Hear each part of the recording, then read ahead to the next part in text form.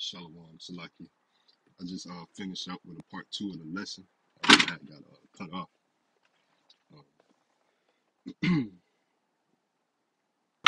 We've partnered with Tidal, which you get out of the box, and you can do some amazing things.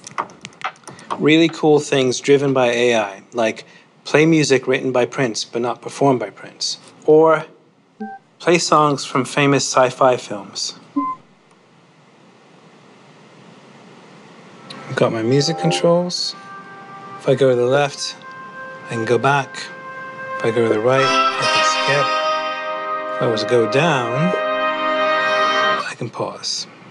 And to get back to my home screen, I just close my hand. Okay. Got my clock, weather, and the date. If I tilt my hand up, got nearby. It tells me everything that might be around me and where I am at the same time. I can also use it to ask questions, like, And again, we was going into how this devil has created this system. All right, the image representing the system. Ultimately, that's gonna lead 2/3 of our own people. All right, the so-called Negroes, Latinos, and Native Americans, a majority of the world, to worship his image. All right, worship his system by taking an RFID chip, by taking his mark, by taking his device. All right, spoken of in Revelations 13:15 on down. They're building that temptation now. All right, as he have power to give life unto that image. All right, again, he's have power to give life into that system. All right, and even more so, he's trying to change that system to the monetary system that is, all right, being of one of those three unclean spirits that we brought out pertaining to Revelations chapter 16, verse 14 on down. All right, how he's trying to go into what a new monetary system. All right, where everything is what pretty much RFID scanned. All right, virtual, to where he's everything is evolving around that, which is all leading up to Revelations 13:15 on down, the M.O.T.B, the mark of the beast, which is the RFID microchip. All right,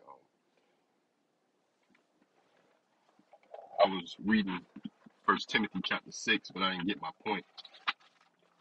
I started at verse 19. I started at verse 20.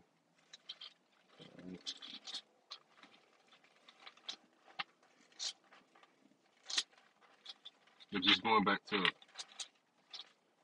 the book of First Timothy in chapter 6,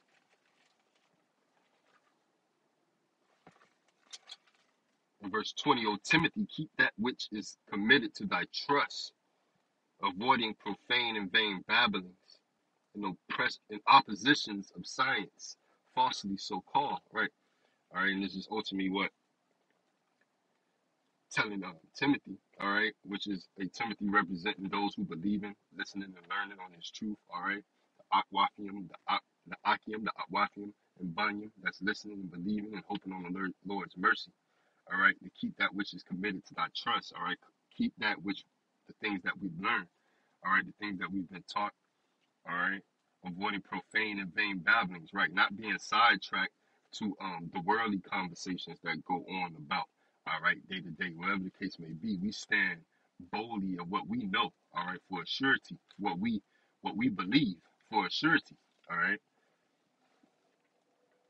and oppositions of science, man, and that's the point I wanted to bring out, oppositions of science, because the true science lies in the knowledge, wisdom, and understanding of Yahweh Shem Shad, those who bear in the Urim and the Thummim. All right, that's where the true science is. All right, which what even the scriptures speak on how what we know in part and prophesy in part, to where what we don't have the whole totality knowledge of that science as of yet.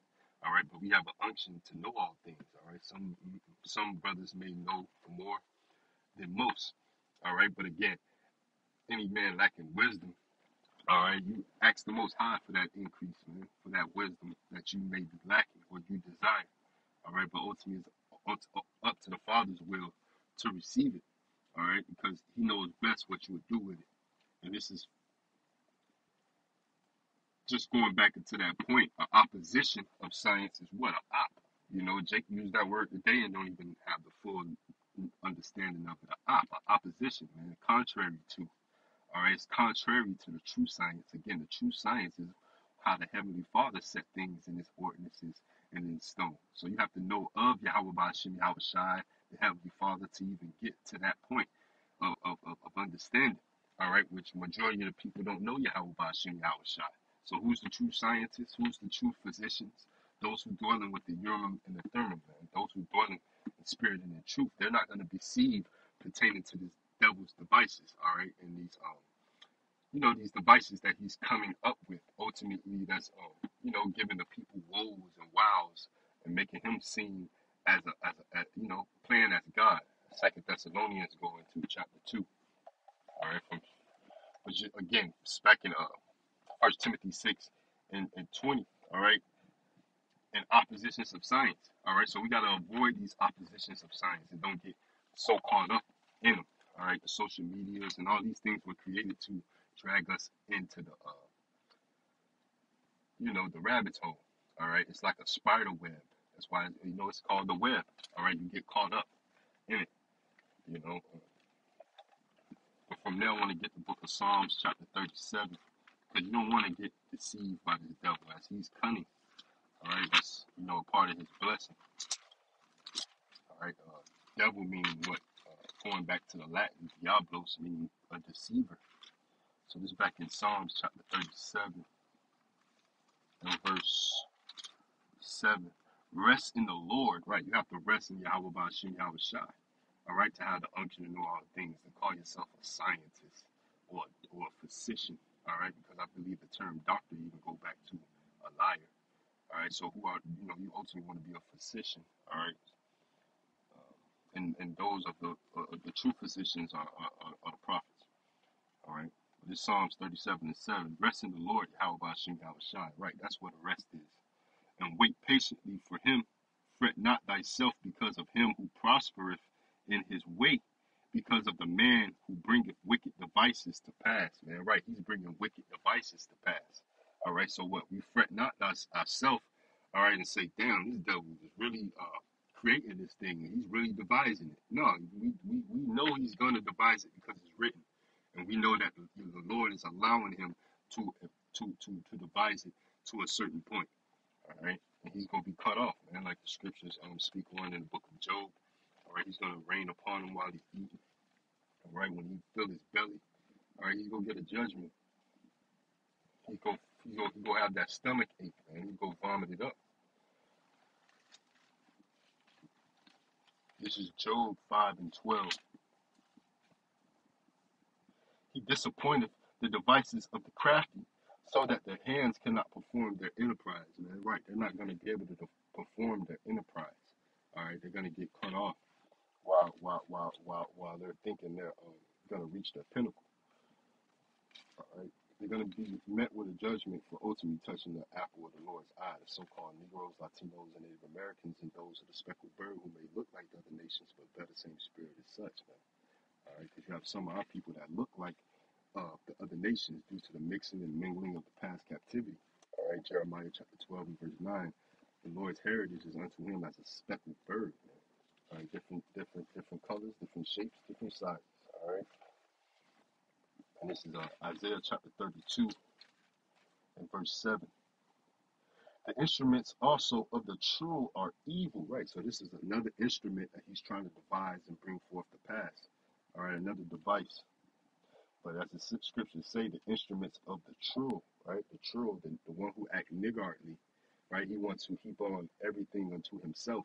He already has the people running the rat race with a system that he set up of paying taxes, people being a debtor to this damn devil, being subject to payments, as the book of Baruch speaks on. All right, Haggai 1 and 6, we fill a bag with holes being in this captivity, but yet and still, all right, he wants to tie the actual physical person to the birth certificate, the social security. Okay.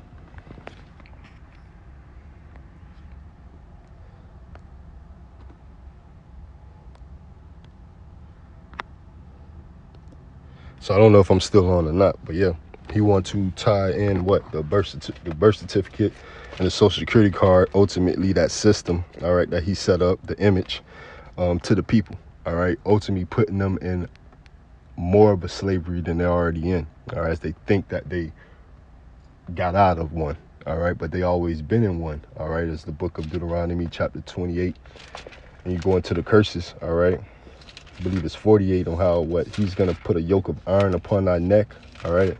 So like it, verse 68, until he have destroyed thee, all right. He have destroyed thee because the people have a lack of knowledge, man. Hosea 4:6, they're going to be destroyed for that lack of knowledge, for not knowing Yahweh Ba'Shem Yahweh Shai and trusting in him and knowing that what he's going to cut them off before performing their enterprise, that these devices have to come to pass to show this devil is a carnal being, all right. He's trying to pay God on the left hand side through carnality, all right, through witchcraft, through his blessings on the left hand side, all right, through technology and spiritual wickedness on the left hand side versus, you know, righteousness, all right, on the right hand side, being upright, all right.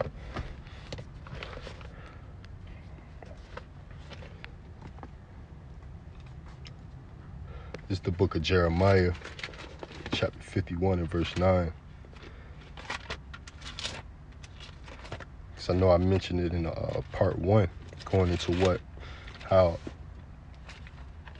this is spiritually, this is Rome reincarnated, or as the beast was healed, all right. But this time it's not going to be healed. This devil is going to be cut off in these times, all right. Very well in your lifetime. There's no more prolonging the judgment of Yahweh Ba'Shem Yahweh Shai anymore, all right. As the people will say, oh, it's not going to happen, you know, whatever the case may be, all right. You're going to be sadly mistaken by tempting the Lord and pushing off his judgments aside, as you seeing the prophecies unfolding right before your eyes. You see the judgments, you see the prophets out there on the highways and byways declaring this truth, sounding off the warning, the alarm. So nobody has an excuse when that day comes. This is Jeremiah chapter 51, and I'll start at verse 6. Flee out of the midst of Babylon and deliver every man his soul. Be not cut off in her iniquity, for this is the time of the Lord's vengeance. He will render unto her a recompense. Babylon hath been a golden cup in the Lord's hand, that made all the earth drunken. The nations have drunken of her wine. Therefore the nations are mad, right?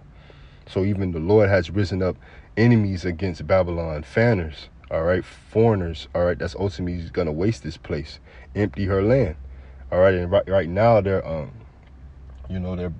probably more than likely, allegedly setting up their mercenaries through the migrants that's coming over in droves, all right. And later those missiles go come and wipe this place out, all right.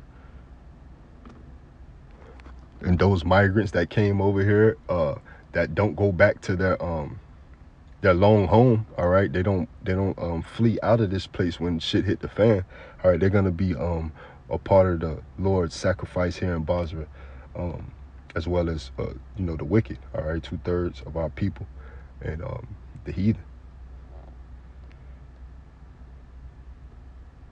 So the Lord said what? He's gonna render her a recompense, all right. Babylon, man, the great America, mystery Babylon. Verse 7, Babylon have been a golden cup in the Lord's hand, right? It's been in the Lord's hand, and the Lord is getting ready to empty that cup out, because it's done, it's ran its course, all right. He's ready to accept his peculiar people back, because it's a portion that have returned, all right, that have woken up and praising him and worshiping in him and in spirit and in truth, and calling upon his rightful name.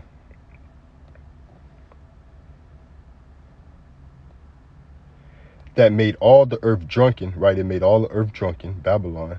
The nations have drunken of her wine, therefore the nations are mad. Babylon is suddenly fallen and destroyed. Howl for her, take balm for her pain, if so be she may be healed. All right. Hey, but it's not going to be healed as the ancient Roman Empire was healed and revamped, all right, through the Treaty of Rome. We would have healed Babylon, but she is not healed. Forsake her, and let us go every one into his own country. For her judgment reacheth unto heaven, and is lifted up even to the skies. Man, right? It's a long-awaited judgment, even dating back to the ancient Roman Empire. All right, where you crucified our Lord and Savior. All right, as well as 2/3 of our people had a hand in that dealing. All right, which is all eight. We here living out that judgment. All right, living out that lot, that Purim. All right, all the people. All right, those who done good and bad, and the Lord is going to reward those. All right, accordingly. All right, those who done bad, according to equal, is going to equate to judgment, and those who have done good, it will equate to salvation. If they're of the nation of Israel, all right, if they're of the heathen, you don't have a choice.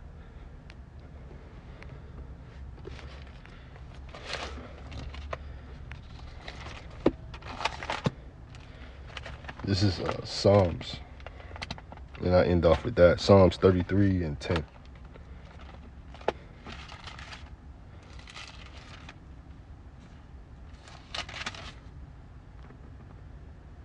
The Lord Yahweh Ba'Shem Yahushua bringeth the counsel of the heathen to naught. He maketh the devices of the people of none effect, right? So it behoove you not to even accept that thing. All right, that's what Revelation 16 and verse 2. Those who accept it, they're gonna get a grievous sore, like a cancer or ulcer, just like the precursor has the people in question, those who have took the jump shot. All right, they're in question. All right, the jump shot ultimately has broken them down. All right, you have articles of people who have accepted that they have clouded judgment. They're forgetting things, so on and so forth. Cardiac episodes. All right, so it's ultimately all the judgment of Yahweh Ba'Shem Yahushua, and how he's showing the people, if you can see it through your spiritual lens, not to choose this devil's devices, not to choose his way, because his way is death. But Shalom, Habadan, DTA, into the next one.